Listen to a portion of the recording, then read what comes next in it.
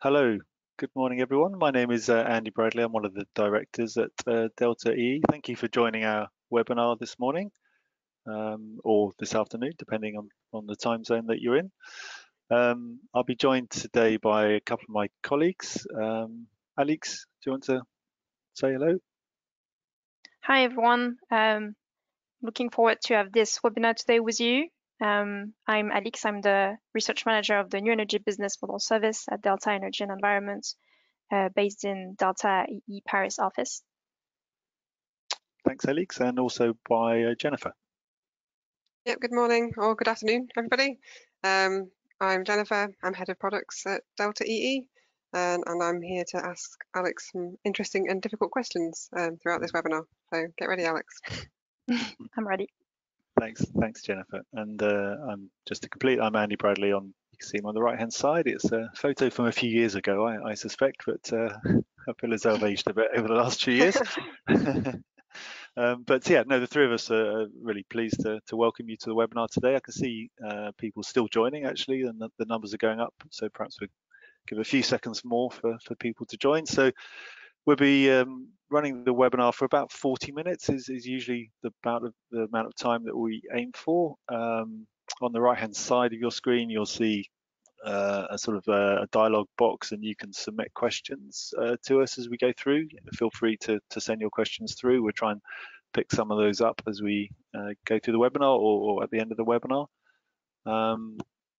If you have any IT problems, I think that probably the best thing to do is to email info@deltae.com.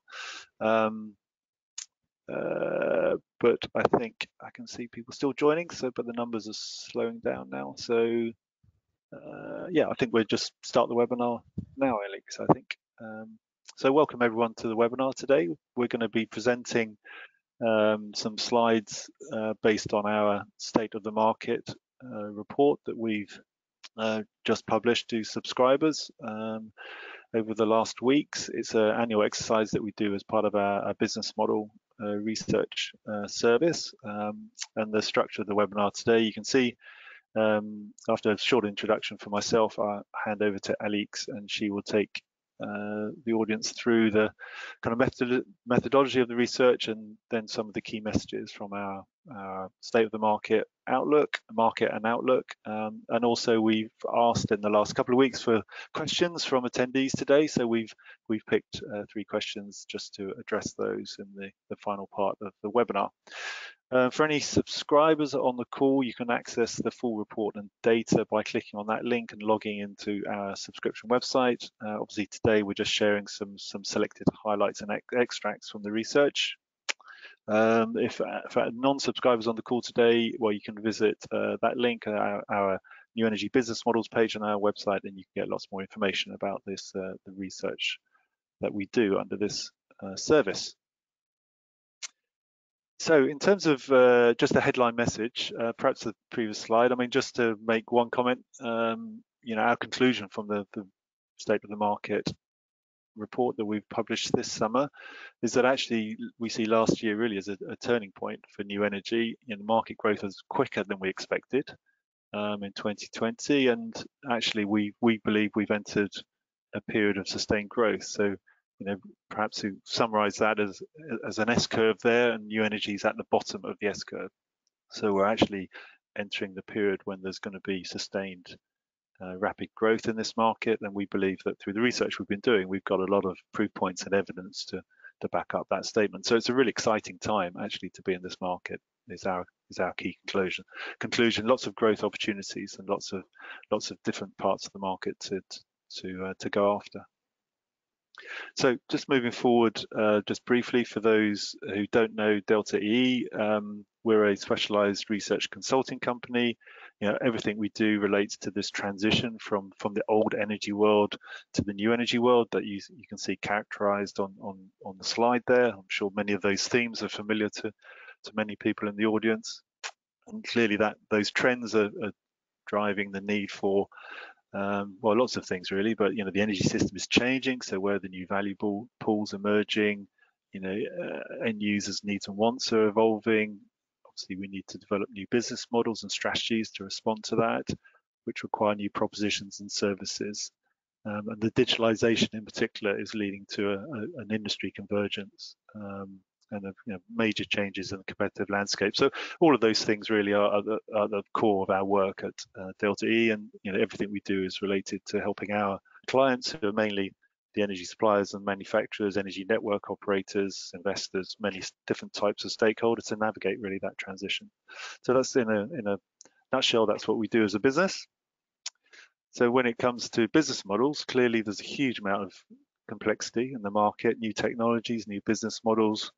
Here's a word cloud which just captures some of the phrases, the buzzwords that are being bandied around. So it's characterized by complexity at the moment, and our research that we're doing on the new energy business model service is really about simplifying that complexity. So if you move on to the next slide, Alex, thank you. Just this summarizes what subscribers get from the research. On the left, deliverables, reports, databases, viewpoints, case studies, company profiles, access to the research team, the typical deliverables that you get from a Delta E research service. The focus of this research is really summarized on the right hand side. These are the types of questions that we focus on. Innovative propositions coming to the market, what's gaining traction in the market, where's the money to be made and the value from these business models, what does this mean for incumbents and new entrants, where are the opportunities for them, and how are end customers responding. So really we're focusing on the commercial and business aspects of this innovation. And you can see this state of the market report we're talking about today is really a summary of many of the different parts of research we do on business models, managed by Alex as the service manager. So the quick summary from me, introduction. So Alex, I'll just hand over to you now, perhaps to take us through the main part of the presentation. Yes, thanks Andy for this introduction. And I'll start with another introduction, but really focusing on the state of the market reports. And I'd like to give some definitions, especially about what we mean by new energy, because at Delta EE, we have a quite specific definition of that term. And by new energy, we mean behind the meter assets in opposition to upstream generation, for instance, which means that we cover business models that are mainly customer-centric, rather innovative, not focusing on commodity side really. And we follow a lot servitization because it's a key part of what we consider as being new energy. So as Andy explained briefly, the State of the Market report gives an annual overview of the transition from new to old energy. And to give that analysis, our analysts investigate energy actor strategy, market activities, and many other indicators from the past year. And the conclusion of our reports are supported by quantitative analysis as well. So we evaluate consumer spend in key product area, which are listed here, namely eMobility, heat, smart buildings, and behind the meter generation and storage. And in each area, we will cover a specific range of new energy technologies and services, such as electric vehicles, heat pumps, smart thermostat, home energy management, and many more that we think are key for the new energy transition. So jumping into the main conclusion of this report, what we've seen in 2020 is the new energy market transitioning faster than ever. So Andy has mentioned this S-curve feature. We've seen a lot of new proposition launches and an increasing customer spend on new energy product and services. So without surprise, we found out that the eMobility market was probably the most active one, with an impressive growth rate of customer spend, more than 100%, as you can see. But customer spend on heating and smart buildings, although they are progressing more slowly, are still growing, and we expect a double-digit growth from next year onward. And Alex, just on the numbers here, obviously eMobility is streaks ahead at the moment. Is that the reality? Is it really that far ahead? Will the other areas gain? Yeah, it is. We've seen a booming electric vehicle market last year. So this growth is totally representative of the dynamic of the markets. There are also a few reasons that can explain why growth rates in the smart building and the new heating market are quite low last year. And I think the COVID-19 outbreak is one of these reasons because installers could not get access to homes. But yeah, I think the EV market is really a pull market, and that makes it quite special in new energy. Okay, thank you.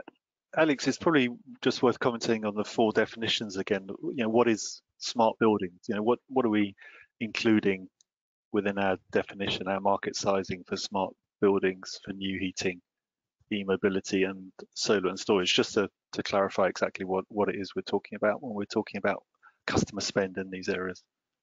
Yeah, absolutely. So in smart buildings, we're going to consider anything that is related to smart control and optimization of energy flows within buildings.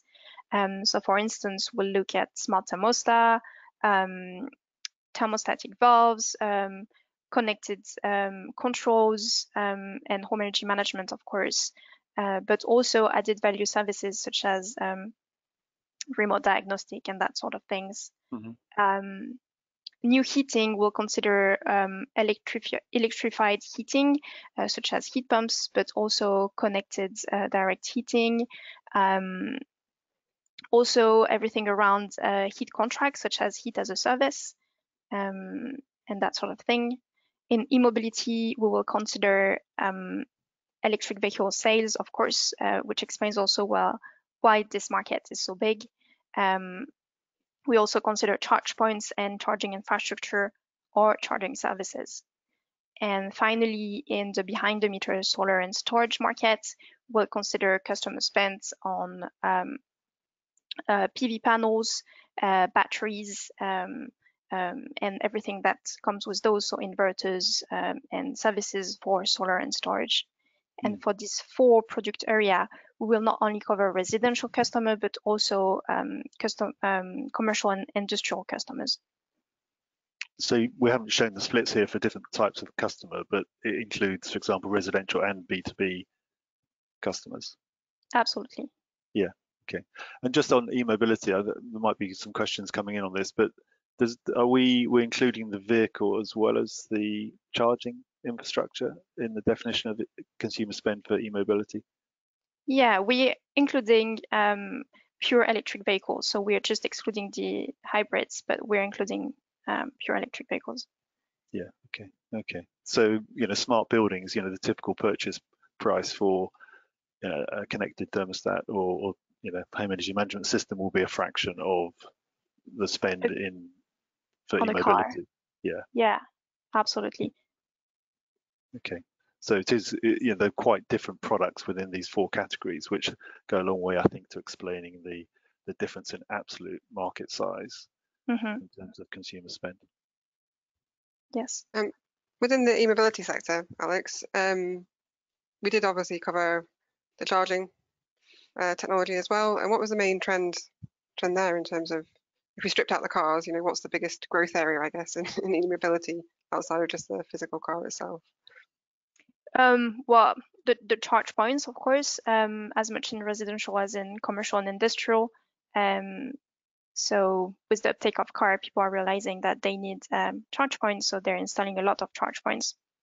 Very dynamic market. And with it comes a variety of services, such as split billing, smart charging features, a lot of innovation going on around that. Just looking at the questions coming in, Alex, there's got a lot of questions. Thank you for that, everyone. I mean, e-mobility does include the charging infrastructure.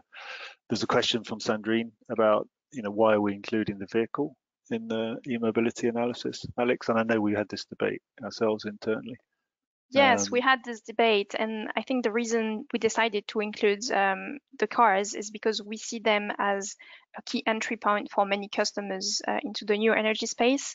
So it's very interesting for us to follow the trends in EV sales and EV uptakes and compare those to the uptake of other products and the launch of other propositions. But going forward, it might be nice to segment out the e-mobility spend between the vehicle and the infrastructure, for example. That's something maybe we could think about. We have done that actually, and obviously the spend on charge points and charging services is way lower than the one on electric vehicle sales. Yeah, there's a comment from Thomas as well about thermostats. Are thermostats in smart buildings rather than new heating? Yes, they are. It's a very good question, and again, that's something that we discussed a lot because increasingly we see connectivity being embedded in heating appliances, so it makes it a bit difficult, but we've decided to include let's say individual controls separated from the heating appliances in smart buildings instead of new heating. Yeah. And James, you asked about the difference between the 53% overall and the 133% on mobility. 53% is the average of all of the sectors that we've looked at, Alex. Yes, indeed. Yeah. So e-mobility is the fastest growing in the last year. Yeah, and go on. I was just about to say that it will probably remain so in the coming years as well. Okay, thanks. There will be a recording of the webinar available afterwards. So we are recording it and you can download the link to listen to that later. The other question, Alex, I wanted there is about the countries that we cover. So perhaps good time to move on to the next slide and we can talk a little bit more about the distinctions between the countries. Absolutely. So we've covered 7 different countries that we think are the most interesting right now in Europe in terms of new energy. And obviously the story from one country to another is quite different. Although we see that eMobility represents the largest customer spend in 2020 in most countries. But it's not the case, for instance, in the Netherlands or in Italy. And in terms of some of the differences that we've seen, obviously we can see in the UK, it seems to be very much focused around EV, but the Netherlands has got quite a high proportion of behind the meter there compared to the other markets. Can you explain that a little bit more?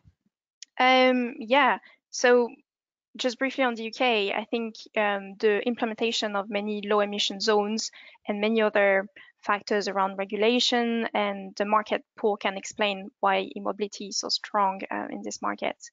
And looking at the Netherlands, this market share of behind the meter generation and storage is very much linked to massive investment from the C&I segment actually in solar panels.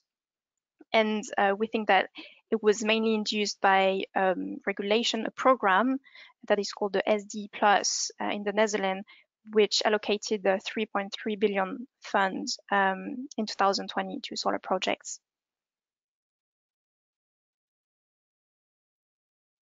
And are there any other country differences that it's worth highlighting? And we'll come on to the future view, I guess, later on. Yeah, well, I think looking at heating, it's quite interesting to see that France, Spain, and Italy are quite advanced in this area. And it's quite interesting to understand why.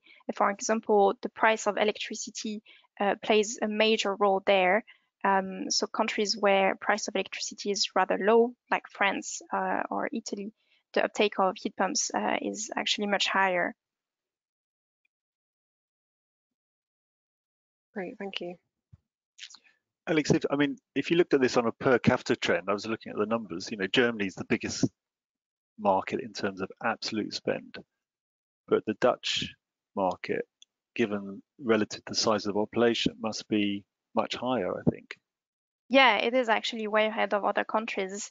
Yeah, the Netherlands is actually quite advanced in the new energy market, and since it means that inhabitants are investing more, as you say, per capita, but it's also linked to the fact that the C&I sector is very active, as I mentioned.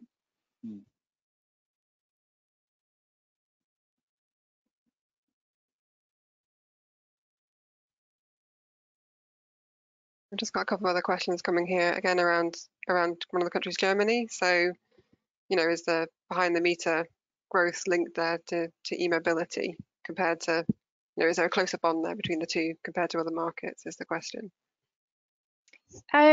So in Germany, the growth is linked to eMobility, but also to behind the meter generation and storage and new heating. It's very advanced markets in terms of investment in the different product area because electricity prices are very high and there are a lot of opportunity around innovation. So eMobility is one of the trends, but there are also a lot going on around the three other product areas, I would say. But is the behind the meter storage an enabler of eMobility more? Is there a link between the two sectors? Not at the moment. Storage is more linked to solar PV because there is a real business case for self-consumption optimization in Germany, but storage with an electric vehicle is not really interesting at the moment. Okay, great. And there's a couple of questions here around policy, but I think we're going to come on to that in a second, so we can come back to those questions.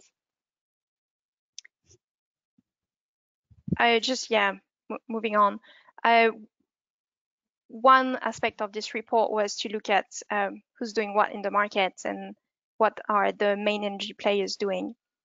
It's quite interesting to see in 2020 what happened. So for instance, we've seen many utilities moving down the value chain in several markets, such as heating, solar panels, or eMobility. And this is because utilities are really aiming to be closer to their customers. So we've seen several acquisition partnerships from utilities to improve the breadth of their offers, and especially in eMobility. Auto OEMs, on the other hand, are trying to develop in-house expertise, but also partnering with utilities, for instance, but also banks, leasing company, to offer turnkey services to their existing customers. And we've seen a few auto OEMs starting to offer proposition around smart buildings, for instance, around smart charging, V2G, and that sort of thing, but it's still very nascent. Looking at all majors, a lot of all majors have been investing in and acquiring tech company, hardware company, back office companies, especially in the eMobility space. So obviously the all majors are targeting quite aggressively the eMobility markets, and they're aiming to build one-stop shop offers. I think a very good example of that is Total acquiring the London CPO Bluepoint, or Shell investing in Drover in the UK, but there are many other examples. And lastly, looking at OEMs, so the HVAC manufacturers are mainly interested in offering innovative propositions around heating, smart buildings, and right now their main objective is really to try to push the solutions to installers. So a lot of innovation in this area around connectivity, added value proposition. And lastly, battery and inverter are a little bit late on these trends, and they're still really focusing on the infrastructure side, I would say. But we are starting to see a few more innovative offers from inverter manufacturers and startups focusing on battery.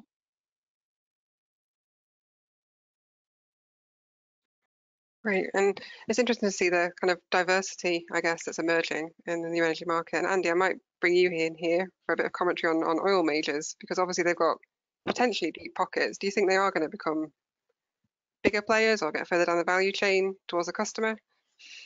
Yeah, they will definitely become bigger players in this space, and definitely I think around eMobility, because it just fits with their legacy business. The public charging on street infrastructure that you need for that, they have an advantage from their legacy business in terms of being able to build a network and a service proposition in quite a number of European countries. I think that would clearly has advantage versus a new entrant into the space. So eMobility, absolutely. The other parts of this new energy market are probably less obvious for the oil majors, but probably harder for them to get into. But I think they probably will get into over a period of time, because eMobility on its own, I think for residential customers in particular, the propositions will probably migrate to a proposition that manages your charging in home as well as outside your home, for example. So if you're just outside the home, that might be an interesting market positioning for some companies, but that market's only going to be so big.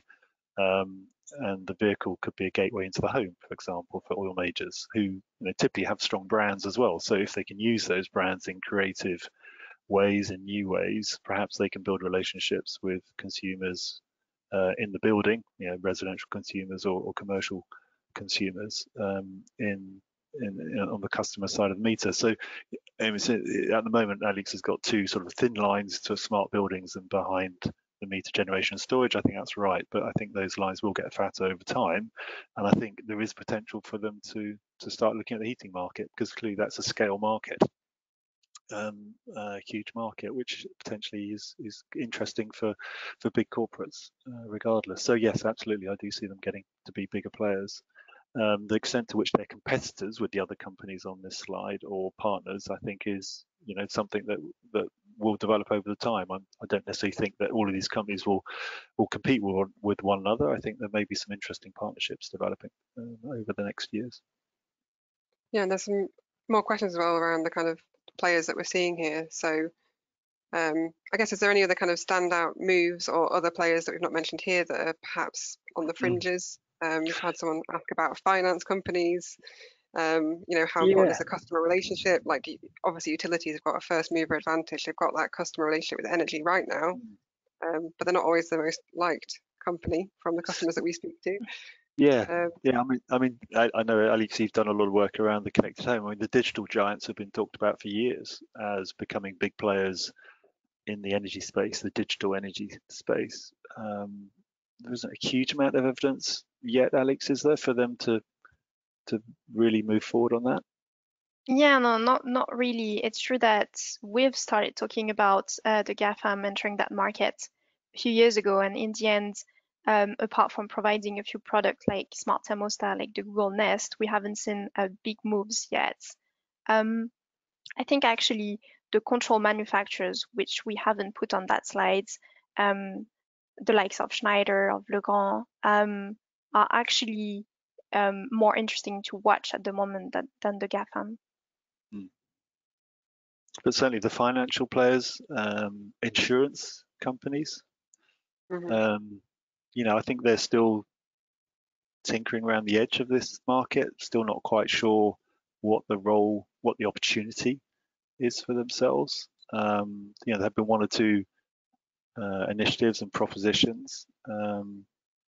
Just recently, we had some discussions with a FMCG group looking at how they can contribute to sustainability in the home.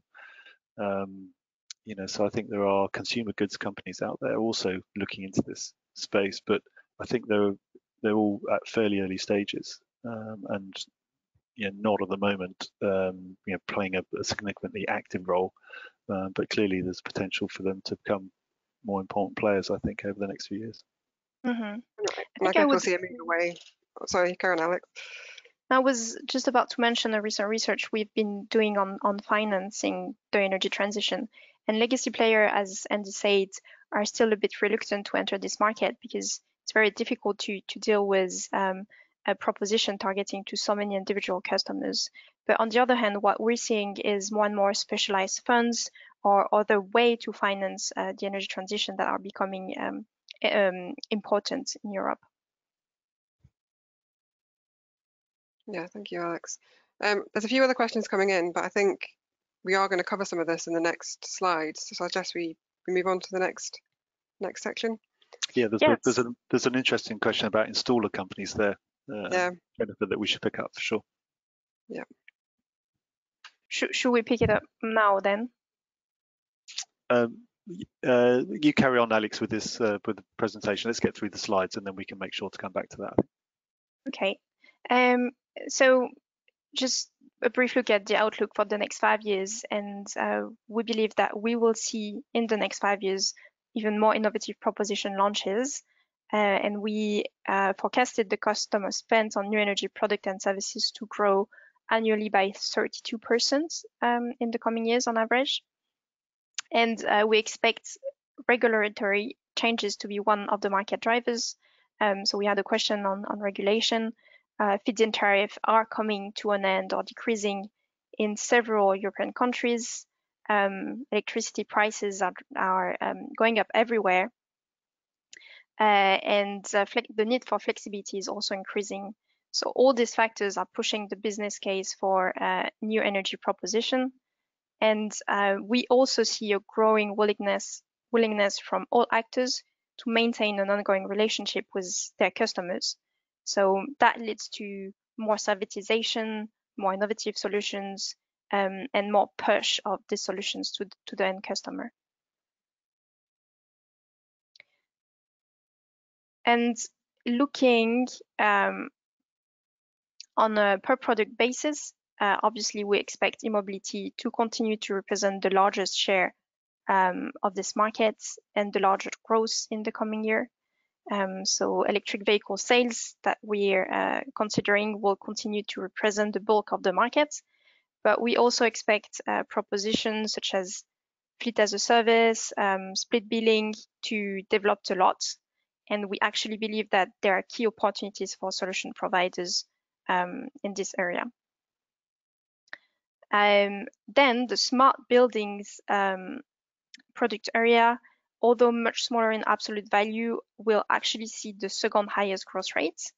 And this is because smart propositions are seen increasingly as key to decarbonize buildings, one of the priority of Europe at the moment, and a useful tool to improve energy efficiency.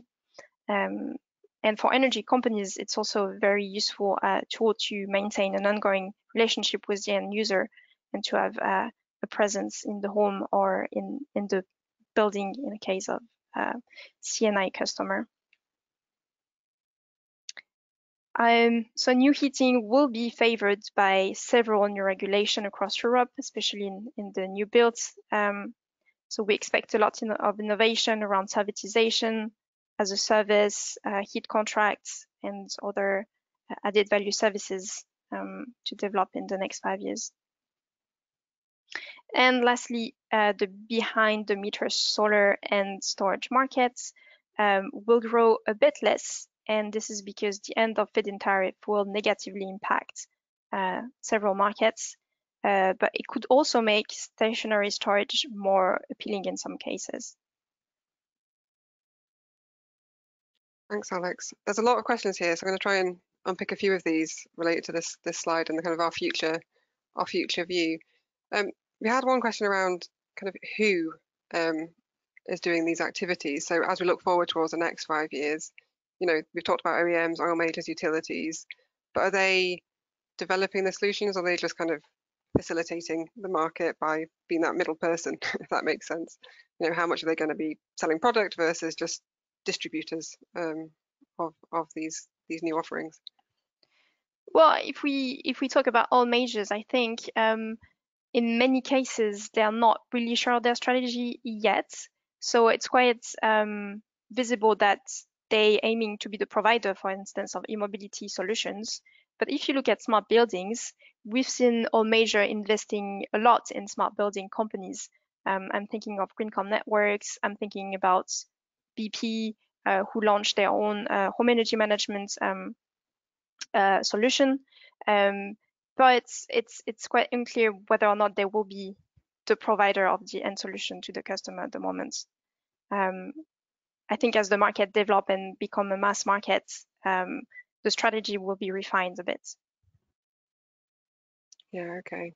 And perhaps we could pick up the installer question here as well. So in terms of barriers, I guess, to achieving this sort of growth, you know, are installers, particularly independent installers, engaging now, or can they be a blocker? I'm thinking especially for heat, I guess, when you've got someone going into the home and making a recommendation, could they slow down this acceleration? In many cases, the answer is yes, because installers in many countries are still reluctant to push this connected and innovative solutions to the end user. But we've seen many strategy from energy players to actually engage with installers and support them in offering these innovative solutions. So for instance, some utilities are actually moving down the value chain and investing directly in installation companies so that they have their own workforce. In more fragmented countries, for instance, Germany, the connectivity part and the innovative solutions are pushed to the installers as a way to become more competitive, actually. And we've seen also a lot of HVAC manufacturers in particular offering solutions for free to the installer just to convince them of the added value of this service. So lots of solutions to actually overcome the reluctance of some installers in some markets. Yeah, I agree with that. I mean, I think the installer part of the value chain is becoming a really interesting part of business, actually, and it's being increasingly recognized as a competitive advantage to have your own installer capability, your own access to your own field force, because fundamentally a lot of these propositions involve a technician going into a building to do some installation. And if you have that within your control, then it creates perhaps efficiency, OPEX reduction in your business, but also clearly creates the potential to do cross-sell or upsell with customers through your own installer force. So, and I think a really interesting proof point of that is there seems to be a number of recent startups around the installer activity across Europe. Entrepreneurs are looking to create new approaches to provision of installation services to the industry, which might be sort of multi-trade installation platforms essentially. But you can definitely see there's private investor interest in that part of the market at the moment, and it's becoming quite active. Thanks, Andy. We are just keeping an eye on time. We've got a few questions here around as a service type offers. So perhaps if we move on to the next slides, because we do come to the kind of questions from the audience that we had in advance. Yeah, so maybe we can cover the first question and then we'll move on to as a service. Because the first question we had was around what energy companies are doing to affect consumer behavior to adopt new products and services. So obviously a lot is going on, and we have a lot of examples from our database that list more than 400 companies. So a lot of examples. And the fact is that, yes, the typical energy customer remains relatively disengaged, I would say. Customers are not really interested or aware of energy and energy technology in most cases. They're quite risk adverse, not willing to pay for what they consider either unnecessary or unproven. And so we see three basic strategies being taken by energy companies. Andy, maybe you want to elaborate on these strategies. Yeah, so there's sort of three basic strategies. I mean, this is drawing on our Energy Insights Plus research from our colleague David Shatekic. There's a link to that research if you're interested to look at that. But there's sort of three basic strategies. One is to engage with customers, to give them some information that allows them to understand how their behavior affects their energy bill in particular.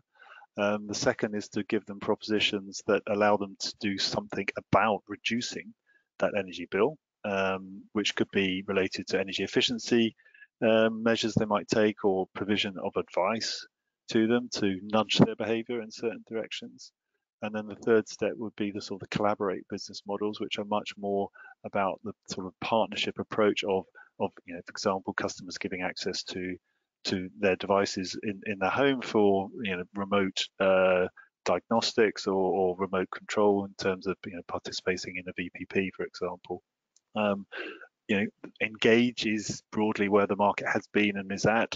Increasingly, the propositions in the market are empowering customers to do something, and certainly the future is in the direction of much more collaborative relationships between the providers and end use customers. So that's our simple model to characterize this market. But clearly the direction of travel here is to for companies to earn the trust of customers, and through that trust to be able to influence their behavior.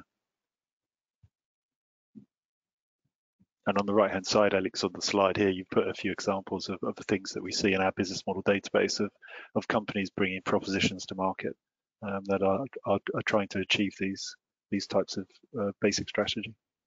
Yeah, absolutely. So a lot of way to apply these three strategies: developing no-brainer proposition, offering bundles.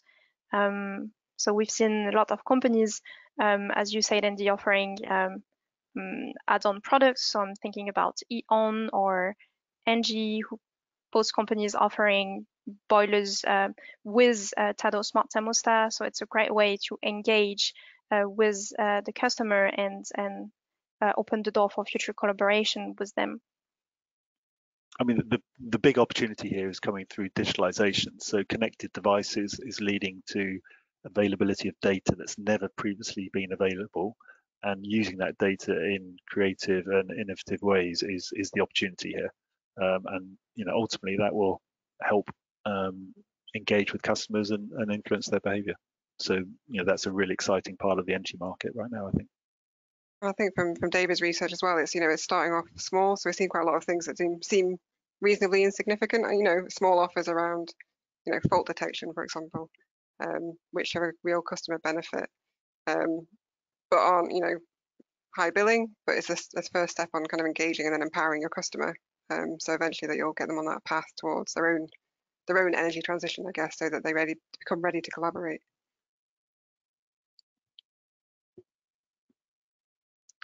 We are running out of time, so it'd be good to talk about as a service, I guess, in relation to this slide, Alex. Yeah. So this question: have you found any change of business model since last year? So business models don't really change in 1 year, but for the past years, I would say we've seen important activities in the refinement of business model, and especially around heating services with a digital component, as Andy just said. More recently around fleet and company proposition, company car proposition, and around self-consumption optimization.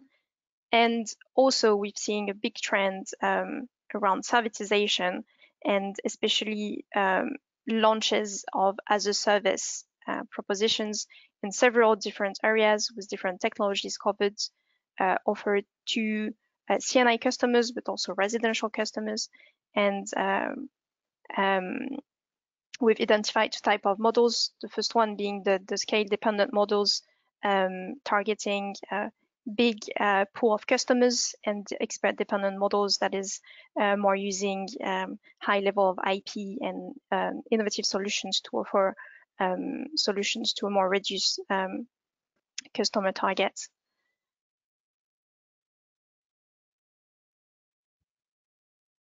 And in terms of the as a service, we did have a question earlier on. Let me just scroll back and find it. Thanks for everyone's questions. It's been a really engaged audience today. There's a question around, regulatory barriers, I guess, to these kind of as a service models. Are we seeing any movement on that in particular markets?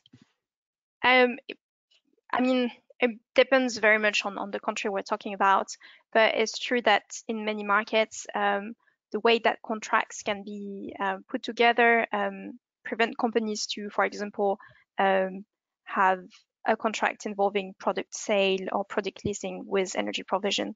So it could be considered as an obstacle, but what we're seeing is that most companies actually manage to go around that, either by offering separate contracts for one offer, which increase a little bit the complexity, but still enables them to offer as a service. We had a question earlier as well about fleet as a service. So we had that kind of on one of the slides as being a kind of growth area. Just briefly, fleet as a service, is that, what does that cover? Well, it pretty much covers business cars being gathered as fleet, either for professional use or even for just a fleet of employees' car. And we're thinking that there are a lot of opportunities there, because companies will have to manage cars being used for different reasons. So I just mentioned employees and versus professional use, and it means that everything around charging, but also billing, congestion management will become very important for these companies. And in general, managing a fleet is not their core activity. So having someone able to provide all the tools and the management solution to make this seamless and easy for them is going to be key, I think. Okay, and then linked into this, we've had a question around tariffs, and I think it's probably too big to answer with the time we have left. But obviously, as we see this electrification continue across Europe, it's going to be important to have the right tariffs to enable flexibility, demand response, the right contracts in place. This is going to be something that we're looking at in future in the business model service. Yeah, I mean, we're looking at it as part of many of our reports, because it can be an enabler of other energy propositions, or the other way around, because of the uptake of certain technology, it becomes quite interesting. So we've seen big evolution in tariff this year. We've seen the launch of dynamic time of use tariff in several countries. We've also seen talks about capacity grid tariff, which are very interesting. So we will be following that closely, and what it induces for the energy transition. And of course, the kind of provision of platforms as enablers as well is becoming a really hot topic across a number of our different services. You know, understanding which platforms and who will use them and how they're going to, you know, link everything together is going to be quite critical as we move forward. Mm-hmm. Andy, have you got any final questions you want to cover off? Nothing. Actually, I'm just conscious of time, and I know people probably need to get on. So I think let's skip the last question. I think we've taken lots of questions all the way through, and there's many that we haven't answered. So we will try and review the questions after the webinar, and perhaps we'll try and come back to as many people as we can on their questions. Thank you, everyone, for all of your questions. It's great to see that the interest in this research and the topics we presented here about. There's lots of questions that we could have gone into, but we didn't have time to. For subscribers, just to repeat, you have access to all of the data and the detailed breakdowns on the forecasts in the report and the data that's on the subscription website. So please do log into that, and non-subscribers, you can visit the public webpage there to get more information, or indeed contact Alex, Jennifer, or myself. Be happy to talk to you directly about that.